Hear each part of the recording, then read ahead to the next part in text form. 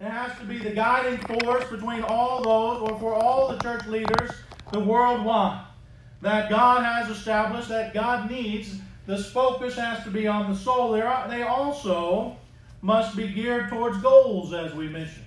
They have to have the mentality of having goals not only in their own personal lives, but for the lives of those in the congregation, to help mature the individual and the congregation as a whole. Those are not necessarily the same things, are they?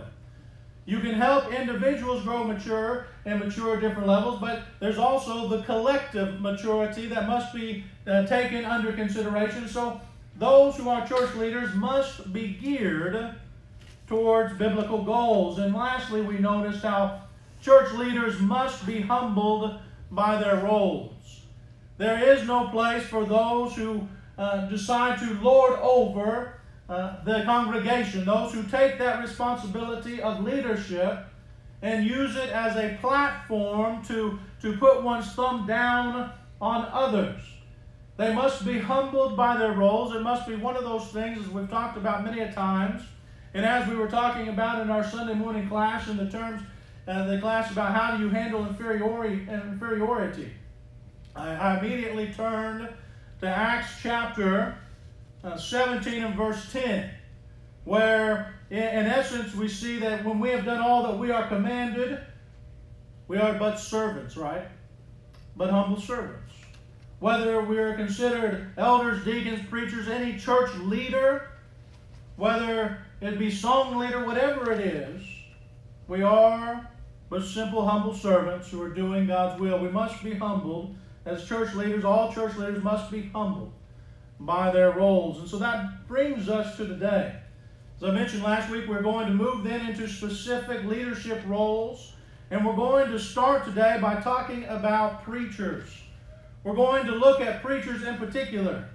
Of all the church leadership, from elders, deacons, preachers, of all the church leadership, song leaders, whatever we may talk about, whatever we may look at and consider leadership within the church, all those areas, I am convinced that preaching, and preachers in particular, that's the least understood. Now, there's several reasons for this. First and foremost, preachers don't typically like preaching about preaching. It's one of those weird dynamics where you know what you're doing, you know what you're involved in, but preachers don't typically preach on preaching, do they? They might mention things like expectations of preachers in a point here or there, but there's typically not sermons dedicated to the role of the preacher and things of this nature. And so for that reason, a lot of people don't understand. They recognize preachers as a leader to some capacity, but they don't understand preachers in and of themselves like they do elders and deacons, where we have much more and many more sermons. As I look back from the time I've been here, which is now 7 years, for some of you it seemed really quick, others a lot longer. As I looked back, I realized that I hadn't had a single sermon on preaching and preachers. Now, like I said, several points here or there, thoughts throughout that time, but not a single sermon. And as you think about this, look at that's one of the reasons why preachers, there's so little understood concerning them and their roles. Secondly, people don't study preacher roles on their own either. It's one of those things where they talk about, because of the interest, typically speaking, they study elders and their roles, deacons and their roles, their leadership responsibilities, the things along this line. But typically speaking, when people go to study the Bible, they're not typically going to study about preaching and preachers. That's not one of those areas that people are going to spend a lot of time diving into. And it's because of this ignorance that we've seen a lot of damage done in the church. But because of a lot of misconceptions concerning the leadership role of a preacher. So much so that in many places preachers have really been considered pastors, like in the denominational world. They're not pastors, pastors being shepherds or elders of the flock, but the role has morphed into that. And preachers are to blame for this just as much as everyone else, as I said. So as we get into this, and if you have your handout, you'll notice there's going to be 2 points, and 2 points only we're going to look at. The first one being preacher misconceptions, or things that people have throughout the years that I've heard personally, that I have seen from or heard from other preachers that they have heard, that are misconceptions about the preacher and his role. We're going to look at that first, and then really the preacher role. And so if you have your handout, let's go ahead and look at that first point, preacher misconceptions. The first misconception I want us to look at right here, and you've probably all heard this before, but in case you haven't also, that preachers are the, and I'm going to put that in quotations, preachers are the evangelists. What do I mean by that? There are a lot of people who think, well, they just put money into the collection, as we just did, to make for the preacher's salary so he can be in the community only doing the teaching. Now, obviously, not everyone feels that way or even acknowledges that truth. But a lot of people, whether they acknowledge that truth as right or wrong, they still lend themselves to that idea. Well, when you ask about, well, what evangelistic effort have you been involved in lately in the community? Well, isn't that your job? I can think of 5 times in particular when I have asked that question to others, thankfully never here, but to other people. I've asked, what is your evangelistic goal? What is the goal you have set for this year? What are you looking forward to doing? Well, isn't that what I put money in the collection for? You see, the big misconception is because we put money in there and some of that goes to support the preacher, we feel that, well, whether we like to admit it or not a lot, we pay him to do that work. That's a major misconception. Now, some of this comes from a misconception of what Ephesians chapter 4, 11 through 12 says. Let's go ahead and read that now. Ephesians 4, 11 through 12. And he, that's God, gave the apostles, the prophets, the evangelists, the shepherds, and teachers to equip the saints for the work of the ministry, for building up the body of Christ. Then look at this and say, well, look, there's the evangelist there. God gave the evangelist. Preachers should be evangelists, and so when we support a preacher, that's part of his title work. Now, it is true that the word evangelist here, which simply translates to proclaiming the gospel. That's all this word literally means, is proclaiming the gospel. I don't know where it got the fancy title evangelist, but one who proclaims the gospel. It is true that a preacher is one who does that, right? Because preachers, when they preach the gospel, or when they preach the word, they're preaching the gospel. As Paul said in Colossians chapter 1 and verse 5, because of the hope laid up for you in heaven, of this you have heard before in the word of the truth, the gospel. Now, we understand the foundation of the gospel is the death, burial, and resurrection of Jesus Christ, 1 Corinthians 15, 1 through 4. But inherent in that, obviously, and throughout, is the Scriptures, and the Scriptures are the good news. And so, in essence, every time a preacher preaches the gospel, he is an evangelist, just like every time a teacher teaches the gospel, they are an evangelist. But when we look at the misconceptions that come, their misconception is that, well, look, that's a title somehow. These TV quote-unquote evangelists have really spurred this misconception on that preachers somehow and in some way are paid to do the evangelism. This is, and couldn't be further from the truth. In fact, preachers typically have the least amount of effect on a community because they're moving in to the community. They haven't been a part of the community for years and years, in some cases all their life. And so when we look at these things and we think of these things, this is a major misconception. And we must realize that preachers, they are leaders, but they are not the only evangelists. They are to do the work of evangelism as everybody else. 2 Timothy 2 and verse 2. But that isn't what they are paid for. The second misconception we're going to talk about this morning is that preachers are the visitation team.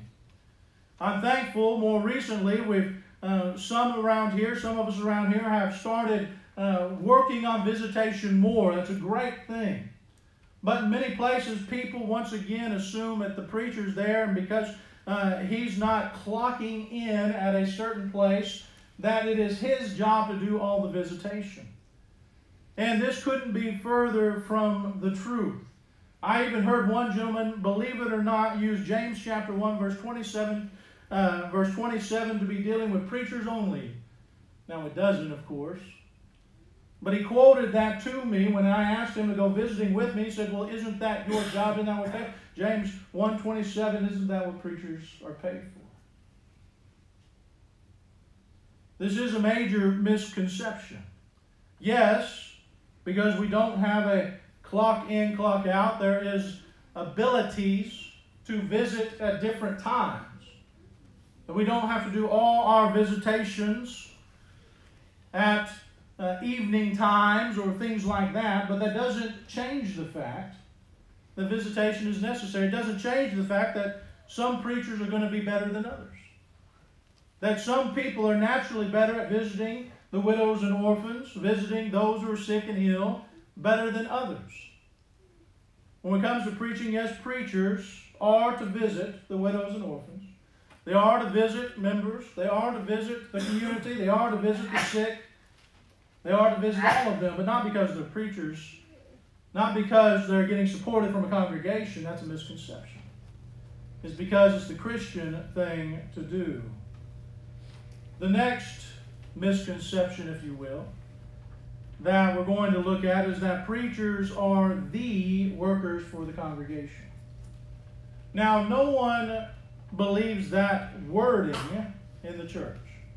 Just like no one believes that just 10% of the members are going to do 100% of the work, even though that's the average of just about every single congregation. When we look at that, no one believes this is the case. Preachers are the workers of the church, and what I mean by that is, well, don't we pay them to do the bulletin, to mow the yard, to change the signs, to clean the buildings, and things like that? Isn't that what part of their salary is to do all these kinds of things? Thankfully here, there hasn't been much of that. But I've been at places where this was a major contention. We had a brother in the church who wanted to do the bulletin, was proficient, as we talked about this morning. Tom was talking about being proficient in English and things of those things, which you guys have seen the bulletin. I'm not. He was. He wanted to be involved with that work, wanted to use that to help him in his visitation, wanted to use that in many things, and was told he could not do that work because that's what we pay the preacher for. We talk about and we say things that are hard to hear sometimes, but the reality is there are misconceptions that are out there. I remember several places between where I was and where I'm at here in Ramona. In the many different interviews I went on, and how many of them I could tell you would lay a sheet of paper in front of me with the title preacher jobs, with nothing on there saying anything about preaching. It would be a list. One had 3 pages of what they expected their preacher to do, and preaching wasn't anywhere on it. Why? Well, we pay him. All these works that we don't get other people to do, that we have trouble finding people to do, that's the preacher's job. Isn't that what we pay him for? That's a misconception. One can go from Genesis 1 through Revelation 22 and not find any of these things in the Scriptures. They're not scriptural at all, and yet, because we have bought into this denominational ideology that preachers are pastors, using the term as in charge of the whole congregation and therefore does everything, because so many in the brotherhood have bought into that, we see these concepts, these misconceptions arise. When I look at this, like I said, I'm not giving you anything I have not heard before. Some here, some in other places. We talk about misconceptions.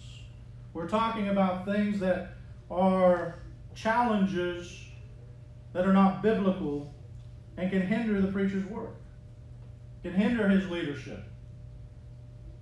Preachers, another misconception is preachers work for the church. And because usually on the financial statements it says preacher and it has the word salary there, and we see the wording there, we say, And you hear this so often, well, preachers work for the local church. They work for the church. That's never been the case. Preachers, it's a major misconception. No preacher has ever, whose worth is salt, who's biblically accurate in any form or fashion, has ever worked for the church. Why is that the case? Because the church isn't perfect. People make mistakes. People sin. People believe misconceptions all the time and strive to get the preacher to follow unbiblical things. But the reality is preachers in no form or fashion work for the church. They work for God. If they worked for the church, they could not preach in season and out of season, because out of season would mean they would have to tickle the ears. It would mean that as the congregation is the boss, and they get to tell the preacher what to preach, when the preacher knows what they need to hear rather than what they want to hear. When we talk about these things, when we look at these things, when we examine these ideas, we must understand that these are misconceptions that are not biblically founded anywhere throughout the Scriptures. So abundantly clear, Paul, where did he receive most of his support? It wasn't typically at the congregation he attended. It was from the congregations he had already been at. When we look at these things and examine these things, preachers are supported. They are paid for a reason, but it doesn't have anything to do with working for the church. It doesn't have anything to do with visitation. It doesn't have anything to do with community evangelism outside of pulpit preaching and proclaiming the gospel therein. It doesn't have anything to do with the bulletin, with the sign, or any of those kinds of things. Those are misconceptions. So what does exactly preachers do? What is preacher support for?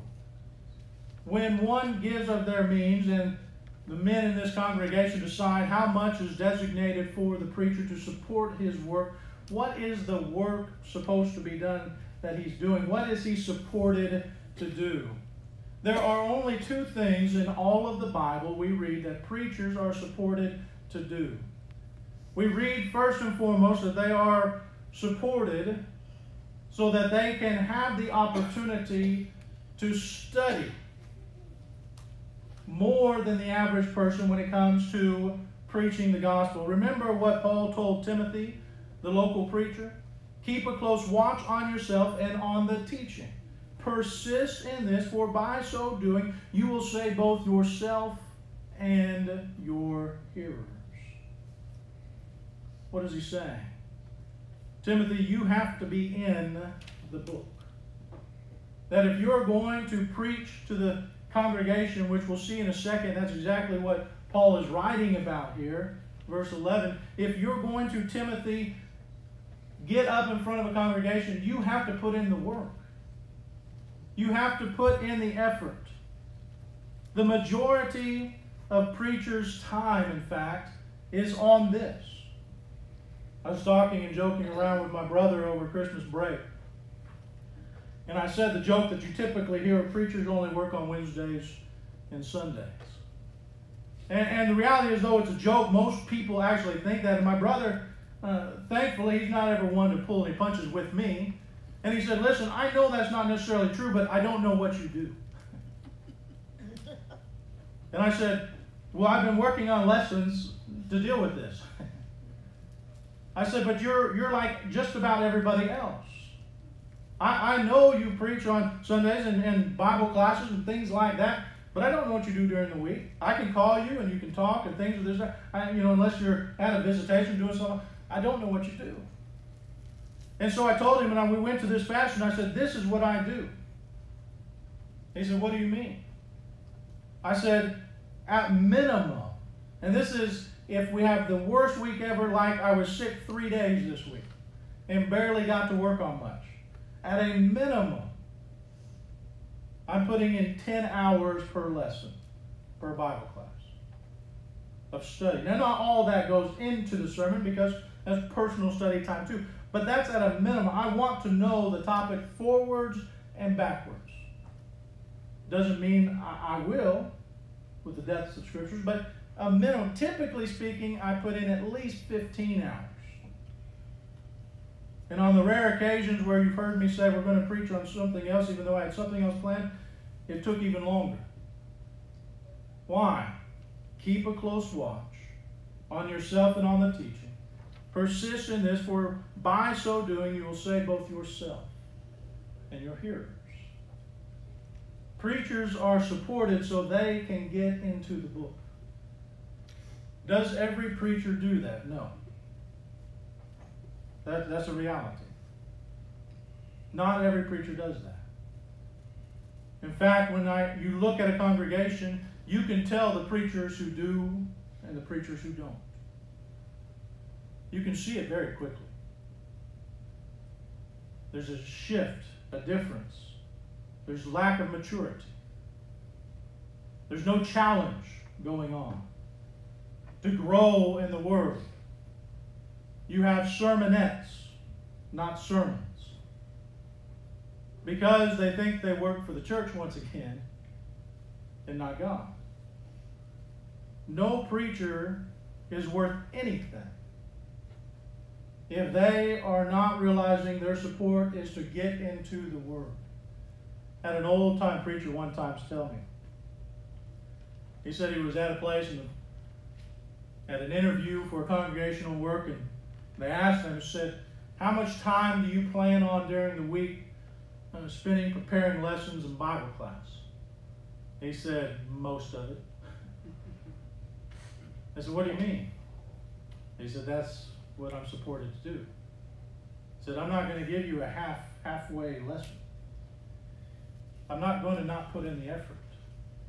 Am I going to do other things and spend many more hours doing other work, having to study at odd hours because of visitation and things like that, that as a Christian and time allowance allowed? Sure. You know, I was joking around really with myself last night as I realized last night I hadn't done the bulletin. And at 10:30 last night, I'm in there because I realized being sick, my schedule was off and I hadn't done it. And so I was in there. It was 10:30, starting about 11:30, I got to bed. I started on my iPad as we were watching some TV, me and Kristen, and moved into the office. Just the other day, well, I guess it was a few months ago, I'm getting old now, time flies. I was talking to the local preacher there at Locust Grove, Keith Cable. And he said he'd been up to like 4 in the morning because he said he had too much to do that day. But he had to get the lesson done for the next day, that Wednesday. See, people don't see those things. They hear, well, maybe he got up at 8 o'clock in the morning instead of 6. But it's because he was up till 4. When we talk about the preacher, his first and foremost responsibility, and the reason he's supported, is because his job is to get into the Word and to know it. It's not an arrogance. It's not or shouldn't be boastful in any form or fashion. It's what he's supposed to do. The second thing preachers are supported to do, according to the Scriptures, is to preach the entire whole counsel of God. Paul told Timothy once again, preach the word, be ready in season and out of season. Reprove, rebuke, and exhort with complete patience and teaching. In 1 Timothy, again, I mentioned that we'd be going back to that in chapter 4. We looked at verse 16, but notice how he starts that section in verse 11. Command and teach these things. Let no one despise you for your youth, but set the believers an example in speech and conduct and love and faith and purity. Until I come, devote yourself to the public reading of Scripture, to exhortation, to teaching. He then goes on, of course, to say how you do that. Study the Word to save yourself and others. What does all that mean? Well, it means that preachers must preach everything that's in the Bible. And this is where that reality of not preaching for a congregation comes in, because in season's easy. We all know that. In season preaching is easy. But it's the out of season preaching that becomes the most difficult, that becomes the most challenged and the hardest. No preacher wants to preach on difficult topics, wants to preach things that they know members within the congregation will not want to hear. No one wants to preach that. I've been up all night knowing that type of sermon is going to have to be preached. I've put off sermons, unscripturally so, being so nervous, knowing what I'm going to have to do. It wasn't right, but I knew it. And it was eating me alive. But as Paul told Timothy, your responsibility isn't to the congregation. You put in all those hours of study not because you want to tickle their ears, but because they need to hear the word. If reprove and rebuke are necessary, they must hear it. If encouragement is needed, they must hear it. And there's not a single preacher who hasn't felt like what I feel is the second most powerful preacher in the New Testament, and that's Paul, have I then become your enemy by telling you the truth? I can only imagine as Paul is being inspired in writing 1 Corinthians,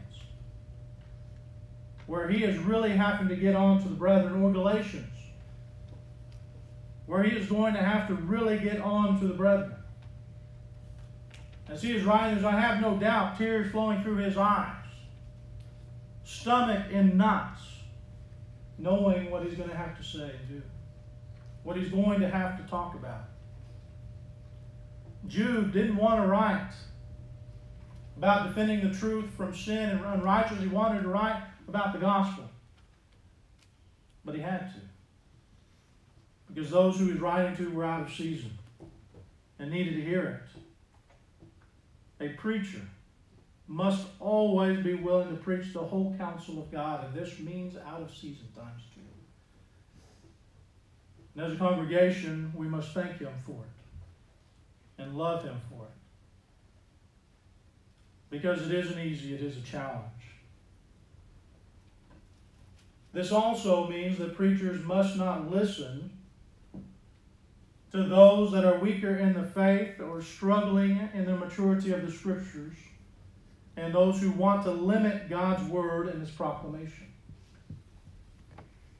It's not being callous and it's not being cold, but a preacher must understand when he has those who don't recognize the truth or hearts aren't necessarily in the right place, that his job isn't to once again be beholden to people, but to God.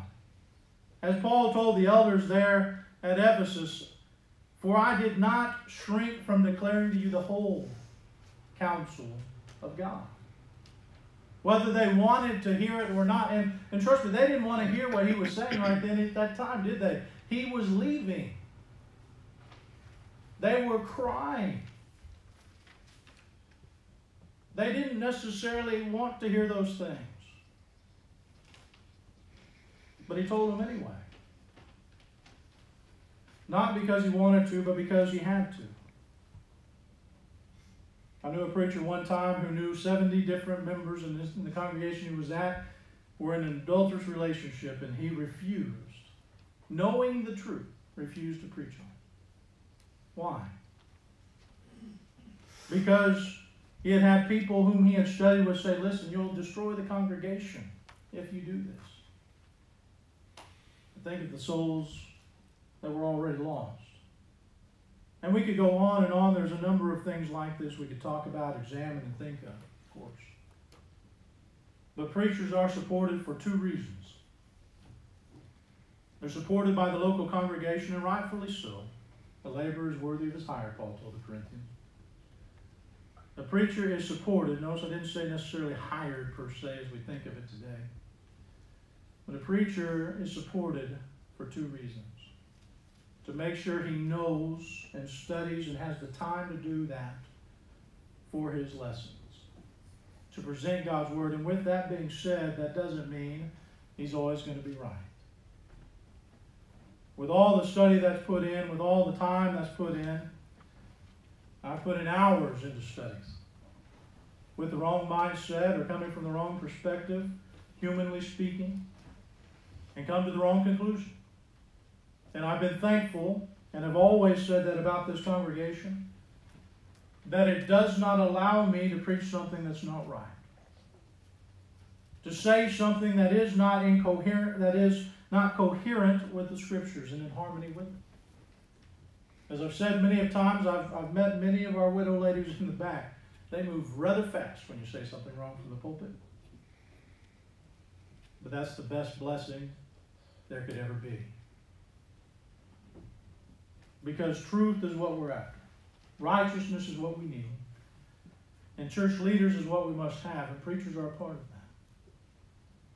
They must be humble in it. They must be goal-oriented in it. And they must care about the soul above all else. As we've talked about many a times, the word agape came to mean something more than it originally did, as we see in John 24. Agape means to care for the soul, or really above all else. God kind of took that word, as He did many others, and applied it in a spiritual sense, and it means to care for the soul of others. A preacher, an elder, a deacon, they do what they do because of the souls that are at stake. The souls that are in danger, and the souls that are righteous. The growth, maturity of every congregation should be, must be at their behest. And if that ever changes, if that ever does not happen, it must not be hidden away, it must be brought to light. Because as I mentioned, the preacher is not doing their job, the congregation is guaranteed to falter. Because everything must work together as it should. This morning, it might be the case that someone's struggling. Someone's dealing with sin in their life, as we all do, but maybe there's someone here whose sin has caught them more often than they would like to admit, maybe this week or over the last few weeks. As I mentioned, we all have those things we struggle with. We all have sins we succumb to more often than we should or want even. But if that is the case today, if there's someone here who's been struggling in particular, they invite not only me, but the rest of the congregation here to wrap our arms around you, to encourage you, to strengthen you. Let us do that. As Paul told the brethren of the churches of Galatia, he said, you are struggling. He said, to those that are struggling, you are spiritual, help them. Chapter 6 and verse 1. Verse 2, he said, you can go so far as to say, bear that burden with them and fulfill the law of Christ. Why? Because as Jesus said, God and the angels rejoice more over one soul who comes back, who's forgiven, who has repented and returned, than the 99 who are solid and righteous. If there is someone here who's struggling in need of repentance, I beg and pray that you pray to God. You ask Him for repentance. That you give your life back to Him if you weren't leading it as you should, and allow this congregation to help you. Allow the church here, the family here, to be there for you. If there is someone here who needs the prayers of this congregation, there's someone here who wants to study the Word more in any area, wants to dive deeper into the Scriptures in any particular area, let us know. Who wants to grow and mature, let us know. Seek the prayers of this congregation in that endeavor as well, by coming forward as we stand and as we sing.